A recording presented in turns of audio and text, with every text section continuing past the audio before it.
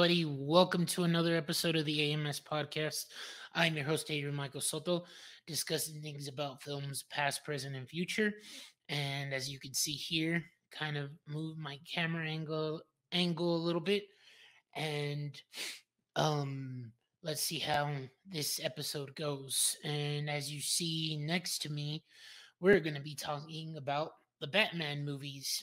I did a previous episode of ranking the Spider Man movies. And as I've said in previous things or on other videos, I don't dislike movies or hate movies. I enjoyed it. Would I revisit it? No, but I'll explain in a little bit of each of these movies. And the way I'm going to do this ranking is the films that I have seen. And the reason why I'm phrasing this is because he's not in this picture that I have here. But I'm going to acknowledge and give high praise to one of the very first Batmans from the 1966 Batman, Adam West. I didn't realize, and I'm going to have to go down rabbit hole and look for the 1966 Batman film that he did, minus his TV show. And to those who don't know or may have known, yes, the 1966 Batman was more a bit on the campy side, silly and at its time, and just praising um, one of the originals to don the mask and the Cape Crusader himself. And so, as I decided to go off of this list, and I'll go from there's about 11 films that I'm going to mention through here, and then bring up some upcoming future films. And once I said I'm about to start the list, it's basically going to be more or less of, as you may have all known, that Robert Pattinson has recently donned the cape as the Batman, and a sequel to the Batman will be coming soon. The expected time of release is about till 2025, so expect to see the Batman. And James Gunn, the director, most famously known for Guardians of the Galaxy films, Peacemaker, and a bunch of other films as well. He is taking over DC Comics and the films themselves, and he recently just announced that they will be doing another Batman film, and that this Batman will tie in with Robin, and not just any Robin. In the comic books, Batman has a son, and his son is, as James Gunn put it, is an a-hole, and it is Batman the Brave and the Bold. So expect to see that one, I believe, in about 2025, 2026. So without further ado, if by all means you don't like my list, once I reveal it, let me know. Um, how would you rank the movies and things like that? So let's go down the list here. And starting at number 11, as you see here, I'm going to minimize myself so you can see what I have here. I'm going to put at number 11, Batman and Robin, starring George Clooney, Chris O'Donnell. Let me just give you the cast here to those who may have not seen it. And the Terminator himself, Mr. Arnold Schwarzenegger, as Mr. Freeze. And you probably would have seen all the puns he had. Chill. I don't remember exactly some of them. We had Alicia Silverstone as Batgirl, Chris O'Donnell, Uma Thurman as Poison Ivy. And I remember when I saw this as a kid. This came out back in 1995, 97. And at the time when they decided to do this version, it was basically really, I've heard the gist of it, is to sell toys. And indeed, they sold toys because I remember having some of those toys. And for the most part, it was cartoony and silly. But for me back then, it was cool just seeing all this variety of different things. And I've heard it being compared in comparison um to like the 1966 Batman. So it's it's gonna be at the bottom of the list at number 11. And as we proceed down to number 10, we go into a different person donning the cape. Oh, well, let me go back real quick. Oh, no, I don't have to explain it. The bat nipples, credit card. You know the movie. You've seen the movie. Yeah. Okay. Now, number 10 is Batman Forever. And this one was definitely another one that after Michael Keaton finished his first two Batmans, they decided once again this Batman came out before George Clooney took over, and Batman Forever stars Jim Carrey, Nicole Kidman, Chris O'Donnell, Tommy Lee Jones, and Val Kilmer. Well, you did have those catchy tunes like Seal's Kiss from a Rose. Don't want to sing the song, copyright versions. And basically, you know the song, but it's one of those 90s hits for sure. And definitely once again to sell toys. I remember even to those who knew in the 90s the McDonald's cups. I think I only had one, and it was of the Riddler. I never got any of the other ones. So let me know if you know the nostalgia of those 90s Batman cups, that it ends up being something that you had. And it was one of those, as we know, Jim Carrey, his for famously for his roles. And he took on the persona of the Riddler, and then Tommy Lee Jones' version of Two Face. And at the time, I enjoyed these in my youth, and I'll still, you could call these first two entries as the guilty movie pleasures. And basically, it's silly, campy, and it's one of those that goes down memory lane for my childhood. And excuse me. And at number 9, I'm going to start off with the 2017 Justice League.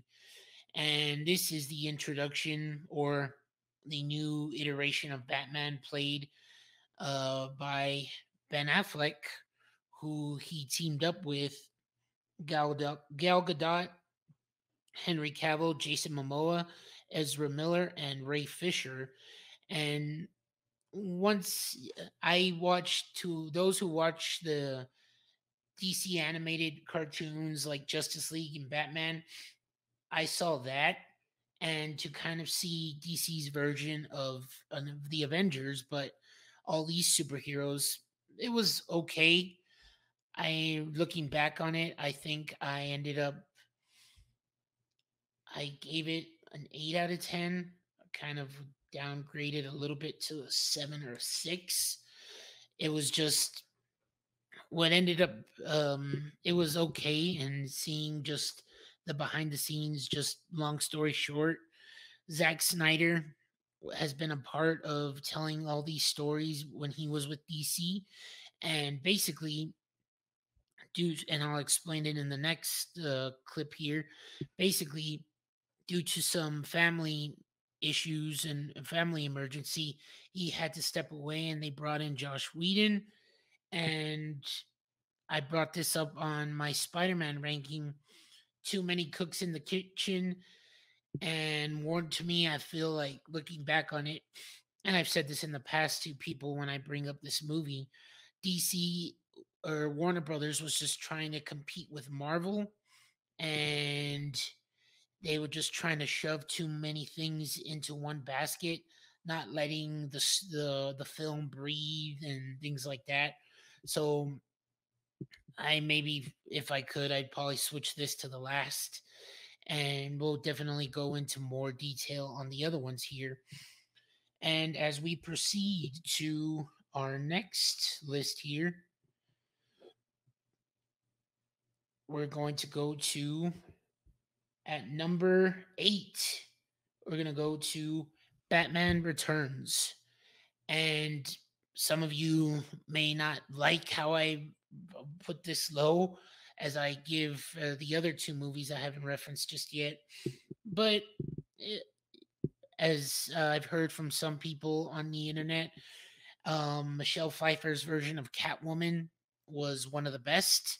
This is Michael Keaton's sequel to the first Batman back in 1989, and we were attributed to Danny DeVito's version of the Penguin. And looking back on it, it was creepy. He did what he could, but the silliness and campiness is kind of to the measure of the last two, the beginning previous films that I mentioned, and more or less in the sense of uh, I preferred the other films because they're a little bit more or less better in storytelling and still villain stuff. And I'll go into detail as I try and explain a little bit more. But as I go into the next one, I realize that there should be 12, but I'm going to kind of combine this next one here. And at number 7 is Batman v Superman. I'm going to go with the extended cut. I'm going to toss out the theatrical version because, once again, feeling like Warner Brothers is trying to tease leading up to, at the time, this was our first introduction at Ben Affleck as a older Batman who's, no spoilers, experienced loss.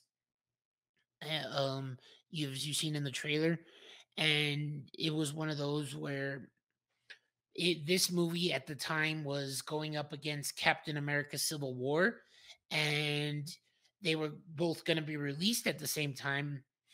And it basically decided to move, I believe, and Captain America Civil War stayed in its spot. And once again, Zack Snyder did this version of this superhero world, and the extended cut is a whole lot better. And I don't know why. Just I'm not a movie studio. I'm not in charge of movies or the making of movies. Obviously, it takes a lot of work, as you already know my opinion on that. So it's basically one of those that I would say it's at the bottom at that ranking. I'm going to just combine those now that I've messed up on this list.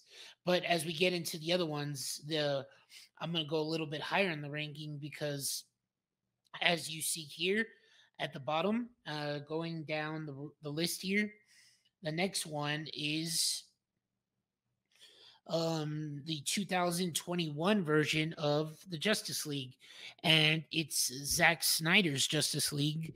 And overall, the reason for this was because Zack Snyder never really got to do his Justice League.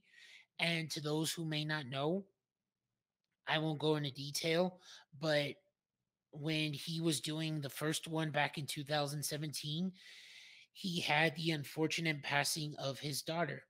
And basically, everybody was asking on the internet, on the social media, to my comic book fans, my movie fanatics, that even every people were asking for Zack Snyder's version of the Justice League.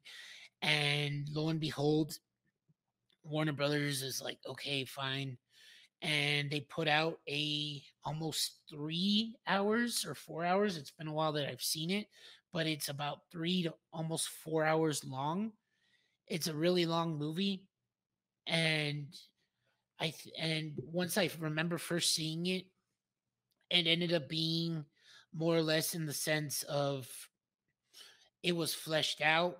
You still got certain parts that maybe didn't need to be in there, but you understood what they were leading up to, the possibilities of building up into the world. And overall, I'm kind of appreciated Ben Affleck's Batman, and he was able to get the redemption because in the 2017 version of Justice League, it was too flat the way the what was shown in the movie. It didn't feel like the one you saw in the Batman v Superman version. It was too silly and comical.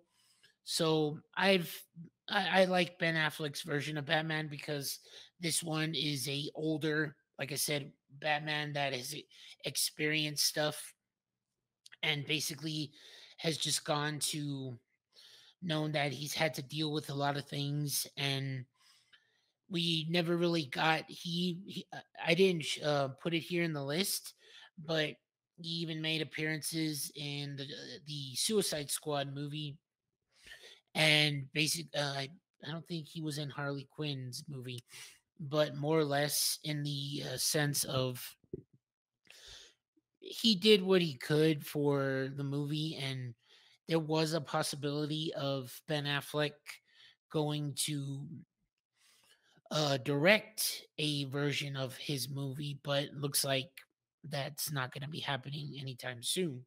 So, as we proceed now to the cream of the crop, the top films, Christopher Nolan, and at number five, Christopher Nolan did his version of Batman, and it had been since George Clooney's last iteration. And Christopher Nolan is a very good filmmaker. I've liked his films. Besides his trilogy of the Batman trilogy, he made this version of Batman grounded, more in obviously the realistic tone because some people I've heard this conversation the other day on the internet or social media that some people don't consider Batman a superhero. So he deals in the realistic tone, and what more of a realistic tone than presenting the character Bane, because obviously as you saw at the very bottom at number 11, we were also introduced to a version of Bane who was just cartoony and silly, ridiculous. And Tom Hardy gave us his iteration of Bane.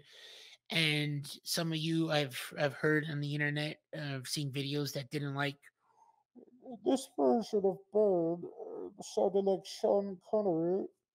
And so, but this version, I'm going to go in a little bit of spoilers. You see Batman meeting his match, played by Christian Bale, and then another version of Catwoman, played by Anne Hathaway. And her Selena Kyle was good, but people preferred Michelle Pfeiffer's. So I'm going to be leaving this one at number five. Yes, at number five. And it was one of those that the way the movie ends, it ends, it was introducing a lot of stuff, and it looks like it was only meant to be a three-part movie. And so basically, it's one of those that it ends up being a film worth watching and have being a part of. And I enjoyed it for what it was, but now we're going to the Mount Rushmore, the four. And the next one at number four, I'm going to give love to Michael Keaton's Batman. And this was the second iteration of the Joker by none other than Jack Nicholson. Because if for my comic book fans, movie fans, a person by the name of Cesar Romero played Joker in the Batman film and in the 1960s TV show. And if you were to Google Cesar Romero, the Joker, you would actually, as you see here, my mustache, you would see that he had the entire makeup and he never wanted to get rid of his mustache. So you'll see his facial hair blended in within his makeup, and that was more the comical version. Then we give another iteration to Jack Nicholson's Batman, or Jack Nicholson's Joker, excuse me, and it basically just showed you as Jack Nicholson who kind of actor he is at the time, or I believe he's now retired at the time of this recording from acting, but he gave one of his best versions of the Joker. As I referenced earlier, the 90s animated series, Mark Hamill, aka Luke Skywalker, also one of my favorite Jokers. But this Batman introduced us, was directed by, I literally drew a blank. Um, oh my gosh, forgive me.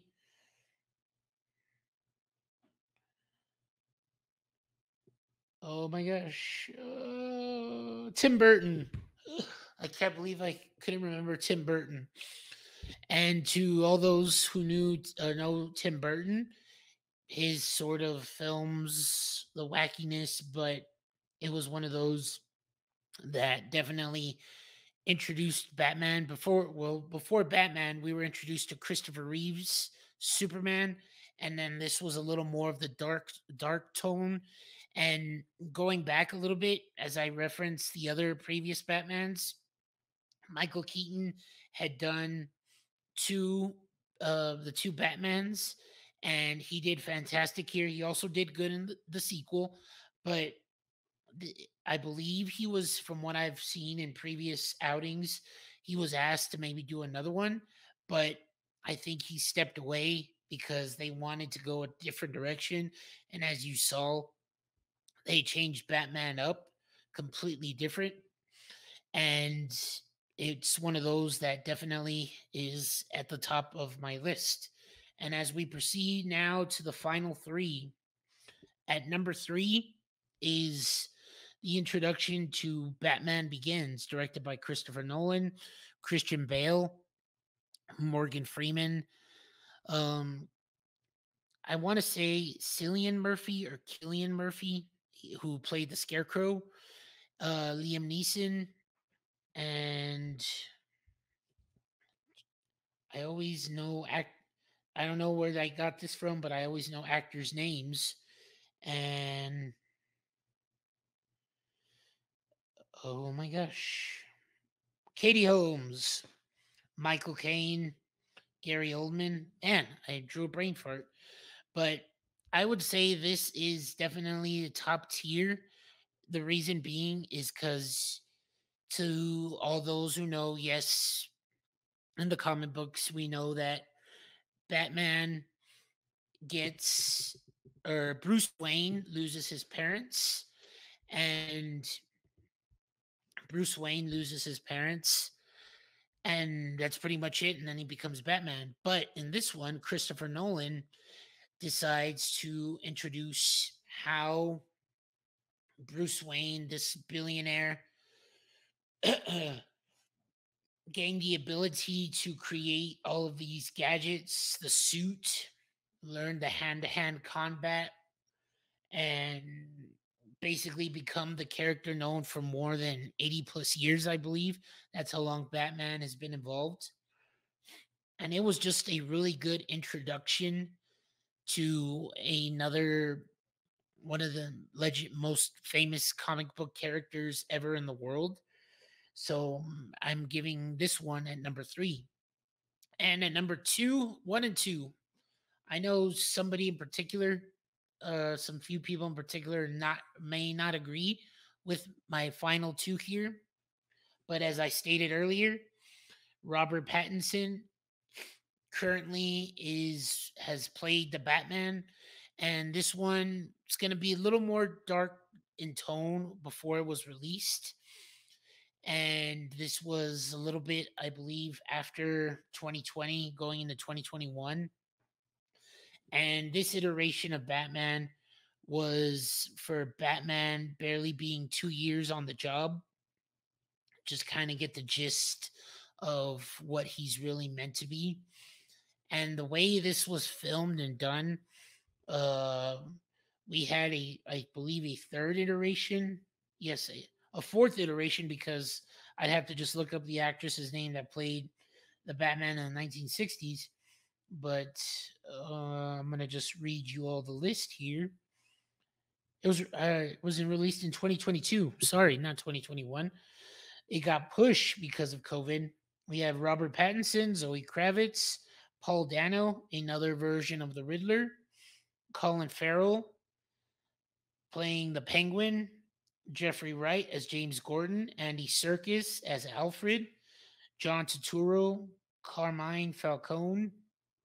Really good cast. And overall, Paul Dano's version of the Riddler, it was, as seen behind the scenes, was basically a version of kind of like the Zodiac killer, because if you've seen the movie, leaving the notes and clues, and definitely way different from what Jim Carrey did back in Batman Forever. And like I said, nothing against Danny DeVito's version of the Penguin, but this version of the Penguin by Colin Farrell was really, really done well. And it was one of those that it was more of a gangster type. And it looks like they're doing an origin, and also in the works, they're doing a Penguin series on Max, formerly known as HBO Max. And I believe it's coming out in the fall of this year, so keep your eyes on that. But I would I enjoyed also the chemistry between Zoe Kravitz and Robert Pattinson's Batman and Robin, because this is like the early years, and in the comics, Batman and Robin, Batman and Catwoman, um, and just their dynamic and their relationship, and it looks like I would expect to see Zoe Kravitz coming in the sequel, and pretty much just overall the way the styling and just the Gotham also is a character in this movie, and just the way it's very gloomy, very bleak and dark, but you need to try something new, and they tried something new. Obviously they didn't give you the origins. Once again, Bruce Wayne's parents are killed. Andy Serkis' version of Alfred is done very well. I am a fan of Andy Serkis's work on and off camera. Very well done actor. And to those who are Twilight fans out there, Robert Pattinson, he was a bat, and then he's a billionaire who becomes a Batman. So I definitely say this one is at my number two. And obviously, as we are coming to an end here, you now are going to see that what my number one is.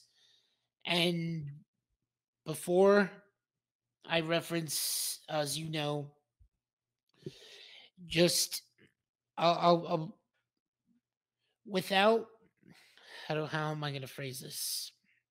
To those who may obviously know, yes, Heath Ledger's Joker. I'll start off by that. And the way this dynamic is of Batman already, Christian Bale's Batman already having time in this film universe and having a set of rules and going through relationship issues, then just basically being the better person and knowing that you have to break the rules. I'm just trying to like remember vaguely certain aspects and parts. And then we got introduced to another version of Two Place played by Aaron Eckhart. And that was done very well because, in the quote from the movie, you live long enough to see yourself become the hero, or I'm probably phrasing it wrong. You become the hero, you live long enough to see yourself become the villain. If it's something like that, don't at me if I didn't get it correctly. But overall, one of Christopher Nolan's best work. and just very entertaining and just done masterfully well. It's it does is homage to a film that I recently saw a few months ago called Heat, because a moment where Christian Bale and the late Heath Ledger's scene in the waiting room. It's one of those. Their dynamic is there, and just all around good actors. Gary Oldman's version of Commissioner Gordon was also a highlight of the movie, and just the story elements overall. I give it one of the best. I may obviously revisit, and I'm gonna have to change my list on my top four, but I just see it a little bit better, or a little bit above the Batman. Like I said, once I show this video is once you all see this, when it comes out or later on, I know some people who are gonna disagree with me. That's totally fine. Film is subjective, and basically, it just becomes one of those that I was just yes, it was a good comic book movie, but to me, it was also a very good film. And I think I've even mentioned this, as I said, it's up there in one of those films. Um, and this version of the Joker that was presented in here, you had you had, I believe, the gangster version was um the mafia type version was Jack Nicholson. This version, Heath Ledger was an anarchist in a way, and the version that we saw later on of Jared Leto, who makes an appearance in Zack Snyder's Justice League, is more or less of a gangster type. But going back to Heath Ledger for a second, it was eerie, and the first time I remember seeing it, unsettling, because um he just did his own take on it, and I've seen the behind the scenes. Look up the behind the scenes of this, and he gained inspiration from, I believe, don't quote me on it, but I believe from Mick Jagger or certain Irish English people. I don't have the exact name, but overall, I'm definitely gonna put this at number one. So that is it, guys. This has been an episode of the AMS podcast. Let me know what you all think. How do you rank the Batman films? Where do you see them? Leave your comments below. Message me on the socials. Um, Batman, as you saw, as I in a previous movie, they're still going to continue to make more Batman movies because of the known IPA and just the vast majority of storytelling that, as I referenced in the beginning of this, you're going to get another version of Batman done by, well, James Gunn is in charge of the DC movies, but this is introducing Batman and Robin, but he has his son who is Robin.